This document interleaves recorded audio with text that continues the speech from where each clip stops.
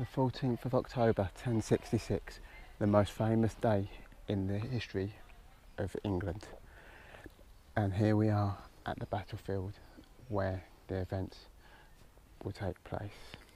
As you can see here, we've got a soldier carved of wood. But join me as I walk around the battlefield of Hastings.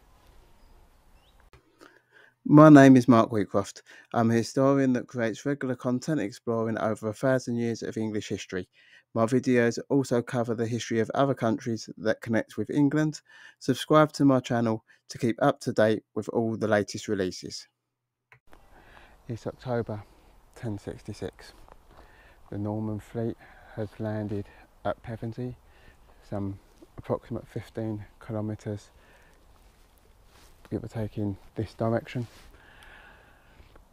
They've then built a fortification inside the former Roman shore fort there, and then moved along the coast to Hastings, off in this direction ahead of us, approximately that way, where they've constructed another fortification and a name that will be new to the English language: castle. Now, these castles were earthworks, mainly earthen banks with a wooden palisade on top to protect, and then a small outer wooden fence to protect an inner courtyard known as Motte and Bailey castles. To the north is Harold II of England and his men, who have just completed their second forced march in a number of weeks, having already left the south coast where they were preparing for William's invasion to go north to fight a different invasion by the Viking king Harold Hardrada. So how do we get to this point here? Well, it all begins in January of that year, 1066, and the death of Harold, of the King of England, Edward the Confessor. Edward the Confessor dies heirless, childless, and so there's 3 competing claims to the throne. Harold, who will be crowned the day of Edward's funeral, is the most powerful landowner in England, is the head of the most powerful family, Saxon family, and he is the brother-in-law of the dead king.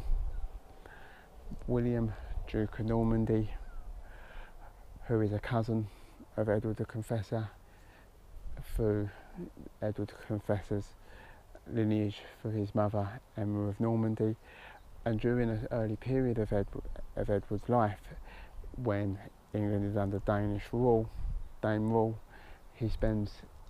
he grows up in the court in Normandy, in places like Caen and Falaise, and he's brought up almost as a stepbrother to William's father. And there's conflicting claims about a 1064 trip made by Harold to Normandy, and William uses this as a reason, as one of the events that takes place there, that Harold swears fealty and allegiance to William, and he's going to give him and support his claim to the throne. The third king is Harold Hardrada, Harold Hardruler, King of Norway.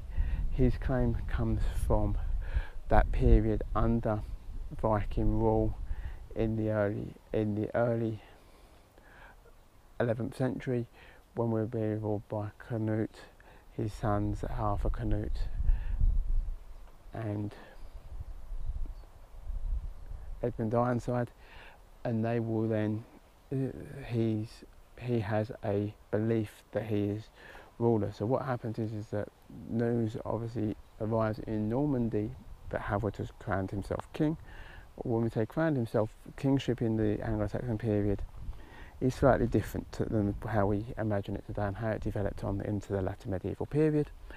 So kingship actually required the assent of the Witan or the council, and so Harold has been put forward and has been suggested by the Witten, and that has been ratified, and he has been made king, he has been crowned king.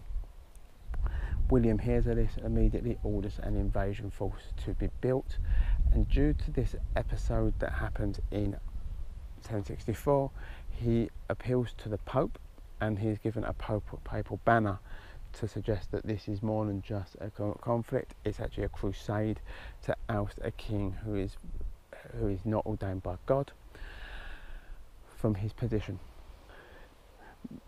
The fleet's ready, it's built, they're waiting on the Normandy coast at a place called on the River Dive, and then they may eventually move along to the mouth of the River Somme, a place called St Valery-sur-Somme, and from where the invasion will eventually take place. Unfortunately, for most of the summer for William, the winds are blowing in an unfavourable direction.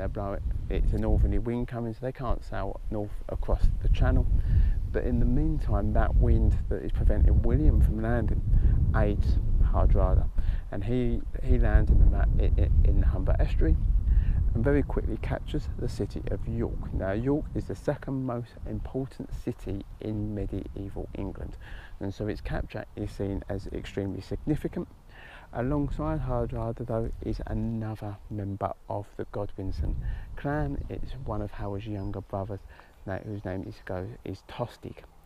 Harold, he has been ousted by Harold himself from Edward the Confessor's court from his role as Earl of Northumbria. So that's anywhere north of the Humber. So that's York. That's most of North Yorkshire, Northumberland on the eastern side of the Pennines there. And so so Harold takes his army that's down here in the South Guard, in the south coast, marches it the 200 miles up to York, and fights a major battle there and secures a tremendous victory. He fights Harold at a place called Stamford Bridge, which is just on the outskirts of York, and there he secures a major victory. In fact, he takes Harold completely by surprise, and the army that arrived in over 200 ships, only 6 was needed to take them back. Among the dead was Harold, Hardrada and Tostig. However, as they were celebrating their victory in the north, news reached them that in the south William had landed in Pevensey, and so a second forced march was made back to this position, first of all to London, where initially Harold's mother argued to him not to go south. However, this is Harold's heartland down here, and so he came charging down here to to fight William and to fight him. So as morning broke on the 14th of October 1066, two armies are approaching at this spot. So we're going to walk around and follow it around so we can get a better view, and then we'll discuss the dispositions of the two armies as they formed up ready to begin the Battle of Hastings. So the early morning of the 14th of October 1066, the story is dominated by 3 hills, or 3 ridge lines. So the hill in front of us, where the great abbey ruins stand, is the hill that's going to dominate the story. However, if you go beyond that hill, through the town itself and out the other side, you'll come to another hill that was known as the Hill of the Hoary Apple Tree, and it is there on the evening of the 13th of October that Harold has consolidated his men, and then in the morning of the 14th of October they move and take position here, at the time on an unnamed ridge. As you can see, it's not particularly high, it's reasonably steep, but it's not a particularly high ridge, and so it didn't dominate a name. The third ridge that we'll talk about is across in this direction. I'm just seeing if I can get to a position where you can see it at all, but I think the tree coverage at the back of the battlefield here just is now just dominates everything just a little bit too much.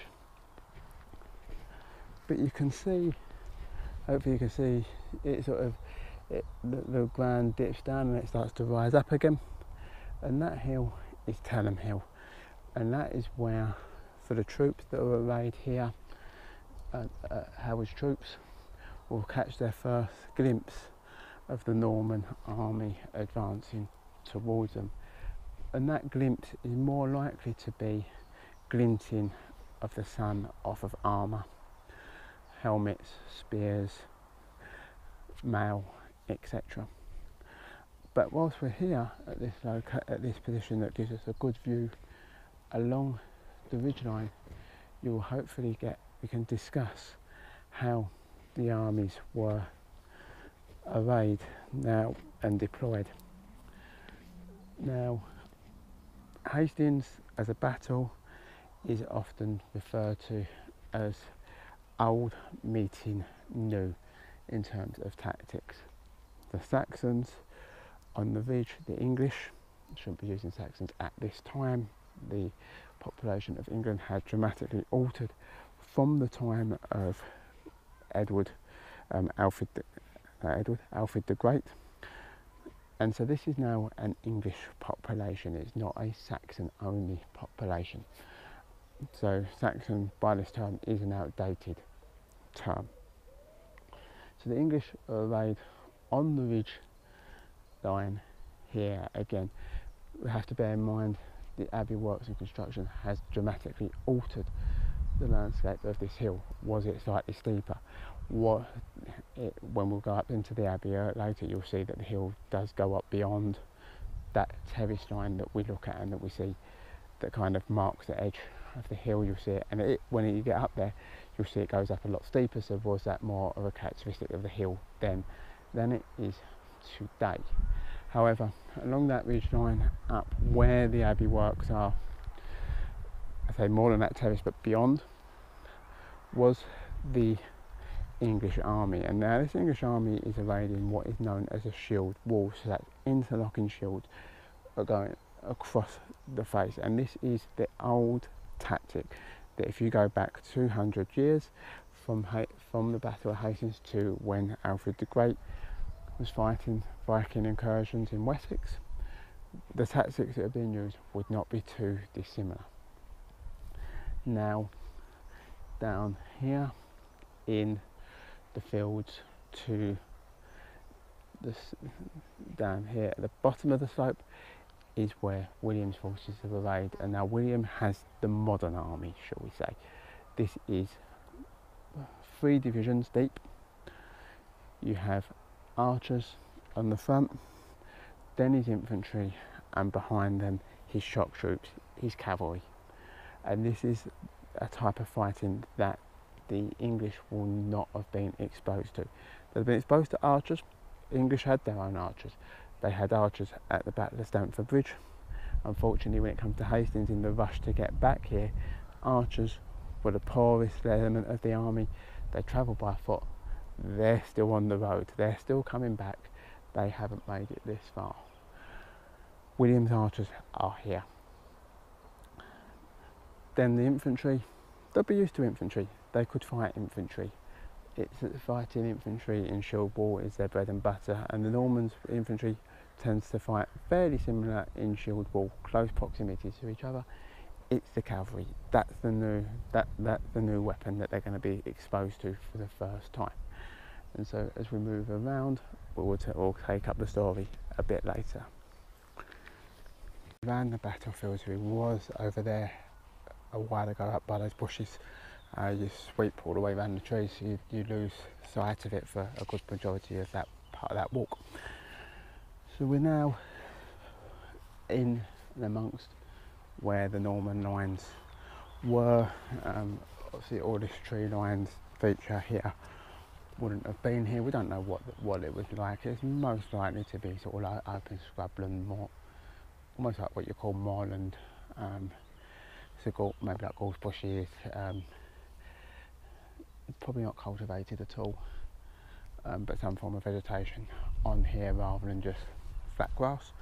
certainly the ponds that scatter around the back here that weren't there at the time. They were almost certainly dug as part of the construction of the abbey, and we'll talk about the abbey construction later on.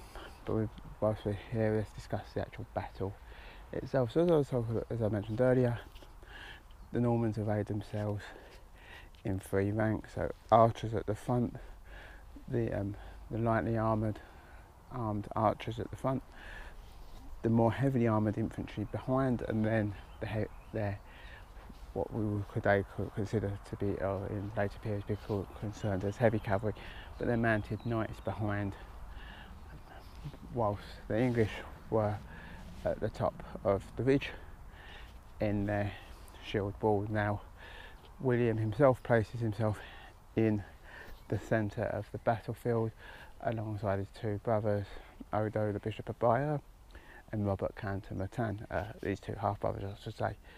Just to clarify that, on the ridge, Harold himself is in the middle of his line, and he's surrounded by both his brothers, Leofric and Griff, and they are positioned up there on the ridge line. Now, as well as dividing his army in 3 divisions coming back, he's also got them in 3 divisions left to right. So on the far left-hand side is the Bretons, his Normans in the middle, and then on the right his other mercenaries. So sometimes it's written as French, sometimes it shows as Flanders. His wife Matilda is of Flemish descent, so she obviously would use influence in her position to give William mercenaries, and as well as being husband and wife, they're also cousins of some description, although it's hard to say exactly what sort of level of cousin they are, but they were related. They did need papal blessing for the marriage to take place. Whilst he's here, she's running Normandy in his absence. Before he arrived, he made his eldest son, Robert, who will go down as Robert Curthose, Robert Shorttrousers, his heir to Normandy, although he's only a little boy. So Matilda is in effect regent in Normandy at this time, whilst William is on campaign. And so the battle starts here on the morning of the 14th of October. William sends his archers forward and orders them to put fire into the Saxon shield wall.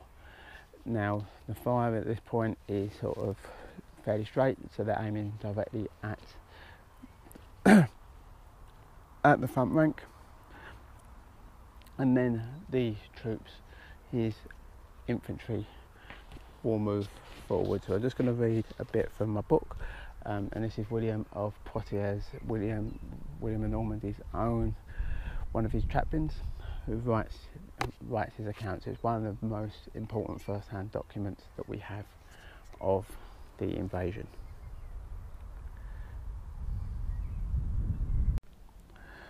So Poitiers writes, "The terrible sound of trumpets announced on both sides the beginning of the battle. The Normans boldly and swiftly launched attack. Just as when speakers plead a case of theft before a judge, the plaintiff opens the proceedings. So the Norman infantry advanced closer, provoking the English and causing wounds and death with their missiles. The latter resisted bravely, each according to their means. They throw javelins and all sorts of darts, the most lethal of axes and stones fixed to pieces of wood. Under the deadly hail you might have thought our men would be crushed. The mounted warriors came to the rescue, and those who had been in the rear found themselves in front. Disdaining to fight from a distance, they rode into battle using their swords. The great war cries, here the Normans, there the barbarians, were drowned by the noise of the battle and the groans of the dying. So for a time both sides fought ferociously. The English were greatly helped by their high position, which they held. They did not have to march to attack, but they remained tightly grouped. Their numbers and the strength of their army, as well as their weapons of attack, which penetrated within with difficulty shields and the other pieces of armour were also to their advantage. So they resisted vigorously or repulsed those who dared to attack them at close quarters with swords. They even wounded those who threw spears at them from a distance. So frightened by such ferocity, the infantry and the Breton mounted warriors both retreated. With all the auxiliary troops who formed the left wing, almost the whole of the Duke's army yielded. In saying this, no shame is intended for the unconquered Norman race. The armies of Rome, in her Majesty, even when they contained royal contingencies, and however accustomed they were to victory on land or sea, sometimes retreated when they learned that their leader had been slain, or believed that he had been. The Normans believed that their Duke and Lord had been killed. Their retreat was not a shameful flight, but a sorrow withdrawal. The prince, seeing the greater part of the enemy camp setting out in pursuit of his men, held themselves in front of the fugitives and stopped them by striking them or menacing them with his lance. And having uncovered his head and taken off his helmet, shouted, "Look at me, I'm alive, and I will be a victor with God's help. What madness induces you to flee? What avenue of retreat is open to you? Those could have slaughtered like sheep, have driven you back, and are killing you. You are deserting victory and inextinguishable glory to lose yourselves in flight and eternal shame. By fleeing, none of you will escape death." With these words, they regained courage. At their head, he held himself forward with the lightning of his sword. He devastated the enemy nation, with which rebelled against him, their lawful king, and deserved to be slaughtered. So that incident would be happening across this far side of the battlefield as we look at it now on the Norman left. It began on in the Breton position and gradually swept down. So if you imagine this side of the army giving way, the Saxons, or the English, not the Saxons, chasing after them and then being slaughtered in the fields hereabouts, and that's that location.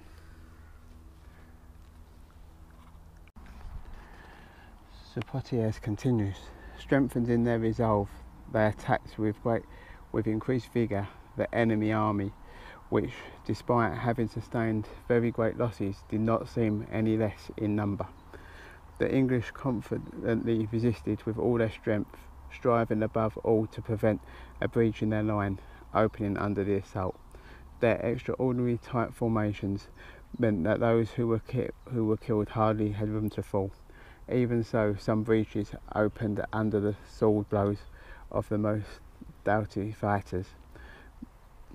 They were made by the men of Maine, the French, Bretons, men from Aquitaine, but above all by the Normans, with unequal courage.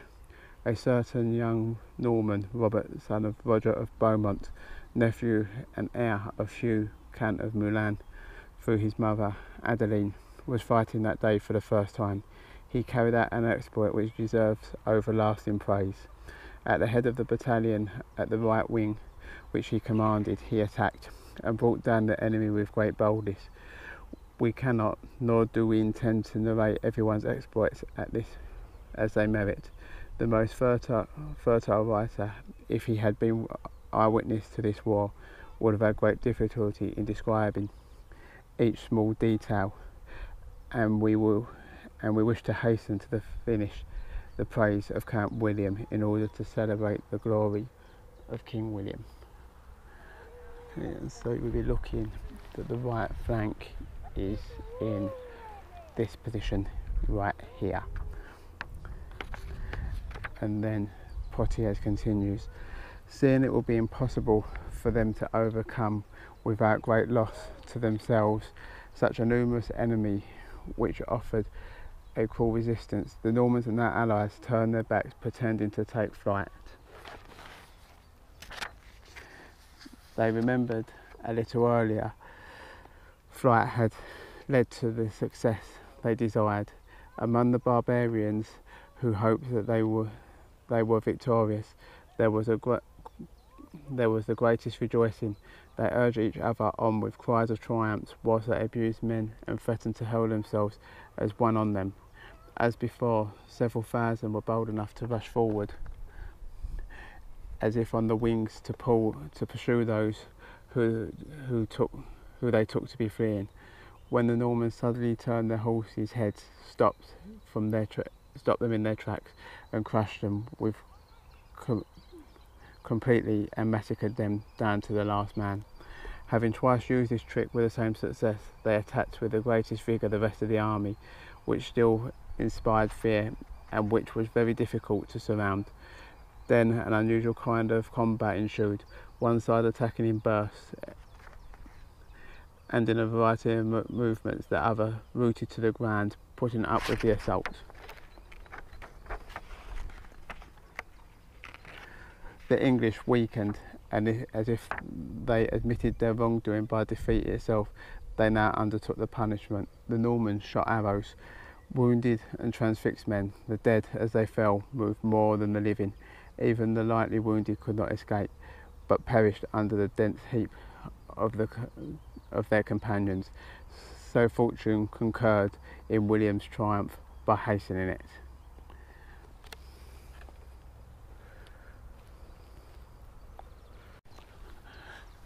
So we're now moving further up the slope now towards the position of the English line. So as I said, it wasn't actually marked by the obvious line of the Abbey Wall Terrace, but it actually went on beyond there, and as you come up the hill you can see that although actually small in height, it is in places particularly steep, so it would have given, as Poitiers said in his writings, an advantageous position for the English on the top of the hill. So where we're going to go now is past and up towards the Abbey.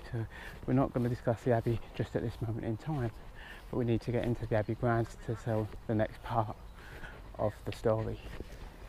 Come up and into one of the walled gardens of the Abbey, and the reason I thought come into here is, despite the long length of the grass, as you can see, hopefully tell, this is one of the steepest sections of the hill, and we've crossed the terrace, which from at the bottom of the hill looking up the battlefield makes it look like the summit, but as you can see here it is still continuing going up, and it does go up at a reasonable gradient as well, and then up beyond the wall there is heading towards what's today known as Howard Stone. But we're going to continue with Poitiers whilst on this portion of the battlefield.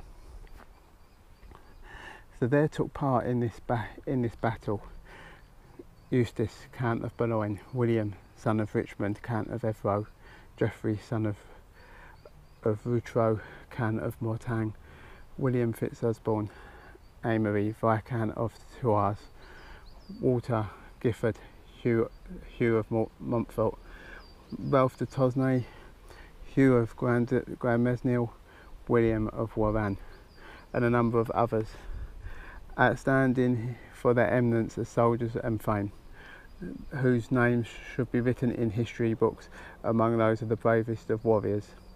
As for William, their leader, he surpassed them in both courage and wisdom, and should rightly be placed above some of the Greek and Roman leaders so highly praised in the records and treated as the equal of others.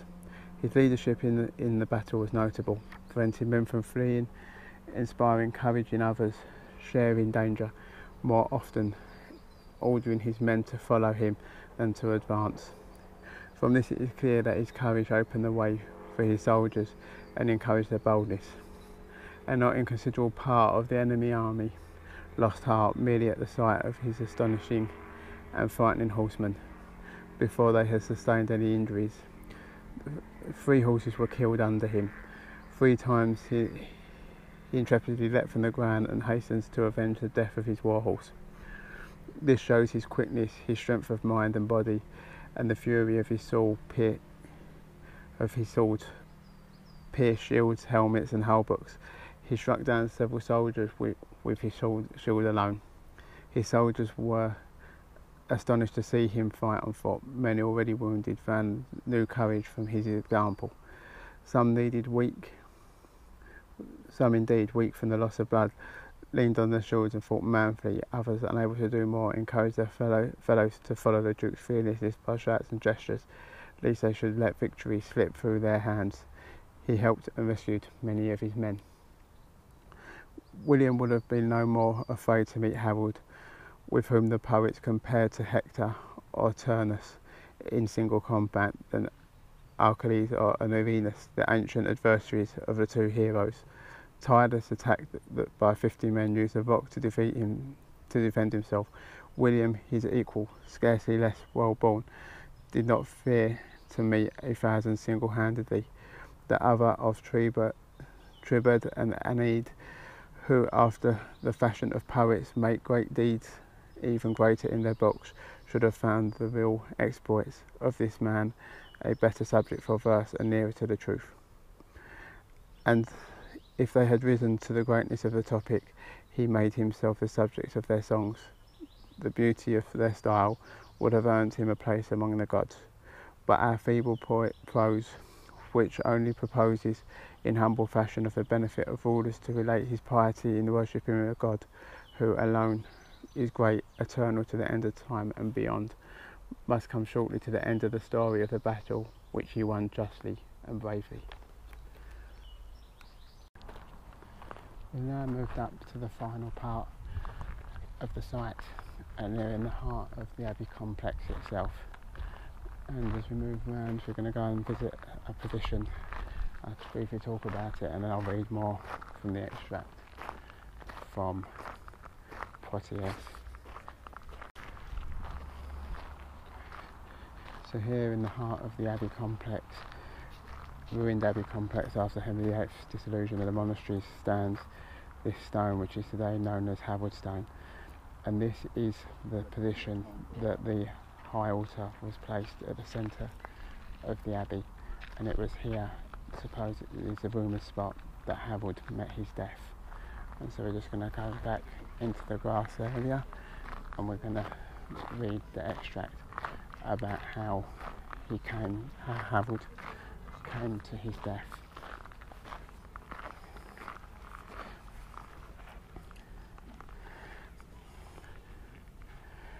At the close of the day, the English realised that they could no longer resist the Normans. They knew that they had been reduced in number by the death of many of their troops. The king himself, his brothers and the leading men of the kingdom had been killed. Those who remained were at the end of the struggle, and there was no hope of relief. They saw that the Normans were hardly weakened at all by the death of those who had been killed, and as they drew on new strength by fighting, they threatened them more fiercely than at the beginning. The Duke in his fury spared no one who opposed him, as if his valour as a soldier would only be satisfied by victory. So they fled and left the field as quickly as they could, some seizing horses, others on foot, some by roads, others across country, some covered in blood, struggling to flee, or were too weak to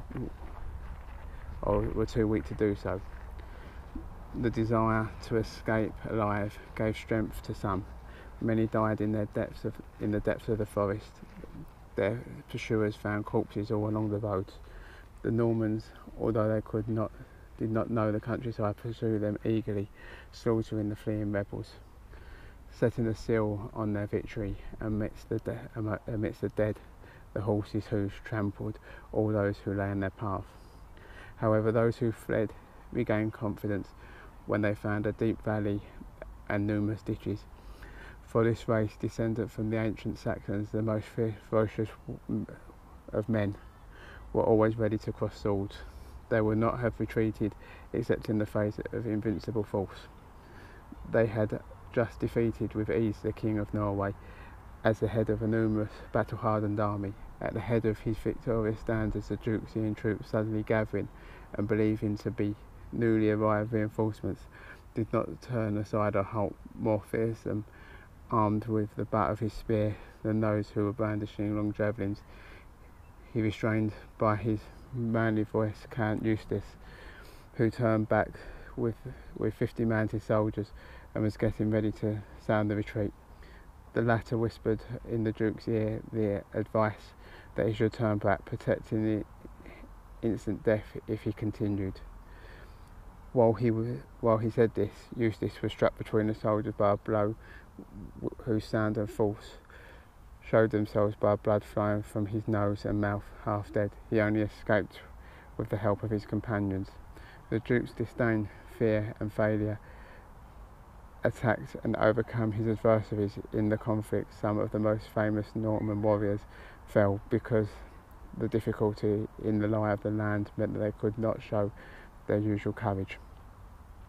Having achieved his victory, the Duke returned to the battlefield, found the scene of carnage which he could only look at with pity, even though the victims were covered with even though the victims were wicked men, and it is glorious and praiseworthy to kill a tyrant. The ground was covered with corpses for a vast distance, stained with blood. There were the flower of the nobility and youth of England. Beside the king, 2 of his brothers were found. He himself, stripped of all marks of rank, was recognised not by his face, but by certain signs. He was carried to the Duke's camp, where the Duke entrusted William Mallet with the duty of burying him, but refused to hand over his body to his mother, who offered to pay its weight in gold. He was aware that it would not have been fitting to accept gold in exchange. He also thought that it would not have been fitting to allow a man to be buried in accordance with his mother's wishes, who by excessive greed had been responsible for the deaths of many who would never be properly buried. They said in jest that he should be made guardian of the shore and the sea, in which, in his anger, he had earlier occupied. And so the site here of the abbey was later constructed under the orders of William for penance for that day and for the blood that he had shed here. So the abbey story continues the story of the battle site, and that is another story for another day. But there's one last thing that we do need to discuss, which I'll talk about in a moment. So there's 2 things we need to discuss before finishing the story. So first of all, and they're 2 controversial subjects in English history to an extent, and the first is, how did Harold die? Now, we all know the famed story of being struck by the arrow in the eye, and this story mainly comes to us from the Bayeux Tapestry, and there is the scene within the Bayeux Tapestry that shows the death of Harold. Now, what we are unable to presume is which of the figures is Harold. Is it the one being struck in the eye, or is it the man falling under a mounted knight? Now, there is suggestion that it could actually be both. However, if you look closely at the most latest version scan produced by the city of Bayeux of the tapestry, which is a fantastic resource to look at, it's available on their website, you can actually see that it looks as if the arrow in the eye may be a later addition, and that the person who's being struck by the arrow in the eye may be the actually throwing a spear, and that spear has been unstitched. So we don't actually know. Now, even the writings are very vague on the cause of Harold's death, as you had heard in Poitier's writing. So one of the people who was actually at the field at the time of the battle is even suggesting that he doesn't know how Harold was killed. It's certainly believed that William gave the orders to a select number of knights to find and to kill Harold, but again, it doesn't necessarily mean to say that they were the knights they were the people who killed him. So unfortunately, as much as the common consensus now is that most people believe that those two figures are both Harold, and that he was wounded by the arrow in the eye before being slain by the mounted knights, we just don't know, and realistically we will never know. But also, with nearly 900 years of history stating that he was hit in the eye, it's very hard to backtrack that, and so that's why most consensus is that he's struck and maimed by the arrow in the eye prior to being felled by the mounted knights. Is most likely the universally agreed course of events that leads to Harold's death. Now, the other controversial issue and elephant in the room here, as it is an English heritage site, do we know where the battle took place? Okay, so let's start with what we do know. William ordered the construction of a abbey to be erected on the site of Harold's death, of the battle, and it also took place at the site of the death of Harold. There. Okay, right. So we're at that point. Another thing that we know from, it's not in this book, but it's in something as I studied whilst I was studying the Normans, is that initially an abbey began to be constructed. William arrived at the location and said, no, this isn't the right location, and ordered it to be built elsewhere. Okay, so people who put forward the site at Crowhurst as an example of a possible secondary location for the battle state that there's some abbey ruins there. Okay, so possibly that was the start of the construction, and then it was then moved here. Who would know? William. William ordered it to be moved, to be placed here, because this is where it happened. So, does it place it on this hill? Yes. The area of the battlefield that we looked at, that way, does that necessarily dictate that's where the battle was? Not necessarily.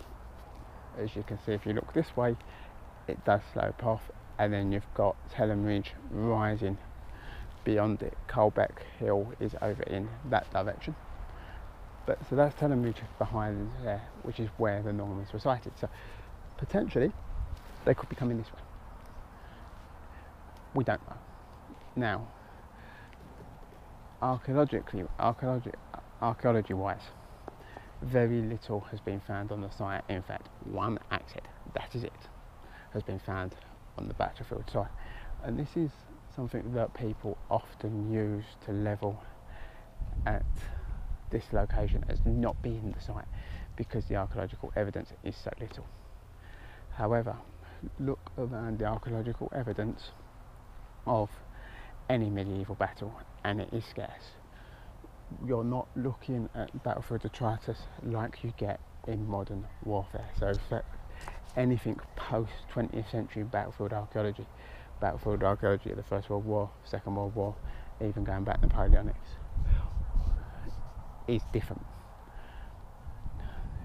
Hand-to-hand fighting doesn't involve shrapnel shells, it doesn't involve bullets, it doesn't involve these single one-way weapons where once they've gone, they will fall there of no use, and they will just be left there to work their way into the ground.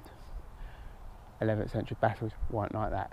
Weapons that were used, swords, spears, axes, had monetary value, and so when the battle was over and the Normans moved away, even if the Normans hadn't done it themselves, people would have come on, they would have taken things, mail vests, worth a lot of money, swords, worth extensible lot of money, axes, worth a lot of money.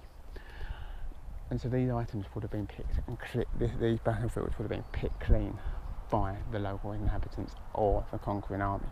And so, other than maybe a few arrowheads, very little would have gone into the ground. Plus also you're looking one day's battle. you're not looking at this tumultuous amount of time that, say for example, the Battle of Somme lasts for, whereby a Dud shell lands, and then over the course of months of more firing of shells, that becomes more and more, that becomes buried, and that's where these items are still being raised from. Now, obviously, there's one thing that has never been found on this site or close to it, which possibly would resolve it entirely, and that's burials. Now, again, neither Potier's in his writing or the Bayeux Tapestry show what happened to the dead bodies. There's a brief glimpse about Harold, but Harold's a different matter. Harold, whether you devise him as King of England or not is a dubious matter, but Harold would be a different matter. His body would need to be disposed of, and so that comes down to the Harold burial site, but that's a different story in a minute. So Harold, but the generic infantryman of the day, that general squad, where would he be? Well, we don't know. We don't know how they were disposed, how those bodies were disposed of. Now, the abbey construction starts quite soon afterwards. Potentially, they're under there. Foundations, things like that, the body's moved. Were they pired? Most likely, most probably. Were they just left? And obviously you're looking at a period where wild boar would have been around, wolves possibly. Certainly the wildlife of this area of England will be remarkably different to what it is today. And so if they were just left, they would have just been eaten, and again would leave no trace. So in all likelihood they're either just be left out there on the field until nature takes its course, or they would have been pired quite quickly after the battle, in which case although there'd be deposits out there to find, it would be a lot harder to find those deposits than it would be to try and find mass graves. So that leads us into that. So ordinarily, do I believe the battle location is here? Yes, because the evidence suggests that this is the site. Do I believe that is the battlefield? Most likely, but there's a potential that it could be this way as well. We just don't know. 900 years of cultivation has completely changed the landscape here. Okay, there's now a town. There was no town here. Okay, the abbey's built. Now, this is another point about the abbey. You go to any abbeys elsewhere in the country, and the abbeys are always in the valley. You think of Tintern Abbey in Monmouthshire, you think of Iver Abbey in Yorkshire. They're in the valleys, close to the water source. Why is this abbey on the very top, very pinnacle of the ridgeline? Why? Because there's something important that needs to be marked. Again, and makes it unusual, makes you think that that's possibly why it's in that place. So that leads us on to the final couple of questions in terms of Harold. So Harold, his body is located. His mother and his mistress come down and identify the body by these certain marks that are placed upon the body. So William refuses to give the body up and orders one of his troops to bury it. Now, for years past, the believed burial site was Waltham Abbey in Essex. Now, there's a number of reasons why it was believed to be Waltham Abbey in Essex.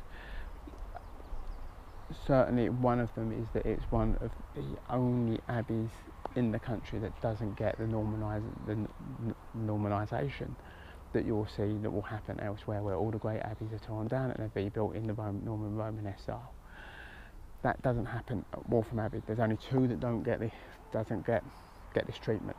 Westminster Abbey, which had only just been consecrated almost in time for Edward the Confessor's funeral, where William would be crowned.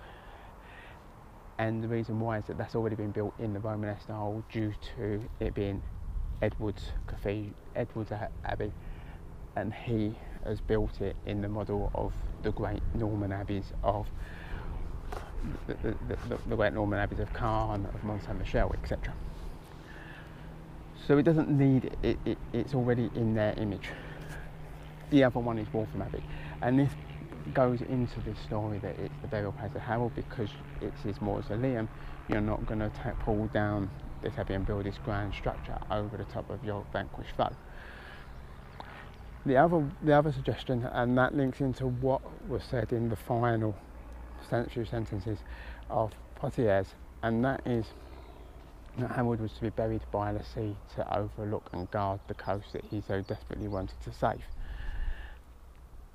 And that links to the earlier scenes of the Bayeux Tapestry where Harold leaves to go to Normandy. And that location is a place called Bosham, which is down in Sussex. It's in West Sussex, so it's a few miles down the coast heading towards Portsmouth direction, the other side of Brighton from here. And there's a fairly small parish church. But what's interesting is that a burial there was uncovered, body was exhumed, I'll tell you several years ago, and it does show signs of damage to the body. And interestingly, some of the cuts on that show signs of the body, in fact that one leg is pretty much severed, does link to that scene in the Bayeux Tapestry. So was that potentially Harold's skeleton that was removed? Again, we don't know. But it links to that story, so potentially. So was he buried at Waltham Abbey? Probably not. Was he more likely buried in his local parish church at Busham-on-Sea? Again, the evidence, if you look at the writings and possibly the skeleton that's come out, it kind of does look like it might be. Like there does seem some more evidence to it. So that's the story here, that battle. Like I say, you have got the abbey itself, story for another day. The abbey itself was dismantled during Henry VIII's time in the Reformation. And so all that remains today is the refectory building. You've got the buildings of the Battle Abbey School now that cover some of the dormitory buildings, and then obviously using stones and things like that. But we're just going to move up here just to have a look and discuss one more topic. So we're just walking now along the side of the Abbey walls, and this leads us to the final part of the story, which was alluded to very briefly in Poitiers, and that's what incident called the Malfosse incident. And it's one of the reasons why this location has sometimes been accused of not being the correct location. So Malfosse incident takes place at the end of the battle. So the Malfosse incident takes place at the end of the battle, where the troops of William's troops that are chasing the fleeing English encounter a large ditch or ravine off the back of the battlefield. Now, we have to bear in mind 900 years of history, a town has developed, etc. Okay, but the battlefield has altered significantly within that time frame. So where was it? Because I remember when I first came here many years ago, it used to discuss about the Malfosse being actually on the battlefield down there, which obviously it clearly isn't. There's no ravine there. However, with hindsight, you can say certainly if you look at the town, when you go out into the town, there's a large undulation in the high street. Could that be filled in and cover that area? Possibly. Obviously, as you go out of the town, if you're driving back towards A21, it drops down off of the ridge quite significantly. So again, there could be areas within there that potentially could be the Malphos itself. If you look at the front cover of the book, Stephen Morello book that I've been quoting from today, he's locating the Malphos off to the rear and to the left of the battlefield. So there's a number of, if you look at the contours of the map, a number of possibilities as to where the Malphos incident occurs. Obviously, like I said previously, 900 years of geographical change has affected all of what we see. So sometimes we can't read for gospel what we see in the landscape today as what we saw back then. But the Malphos incident is one of those, another incidents that people point toward to say, well, where is it if this is the location? Well, it's here, it's just not right at the battlefield. If you read the scripture again, read the script, you will see that actually it happens in the aftermath of the battle. So it doesn't necessarily mean that it happens right here. It could happen a mile, 2 miles, 5 miles away. So that's just an insight into the Malphos. And we've now come back round to the main gate of the abbey here, and that concludes today's tour.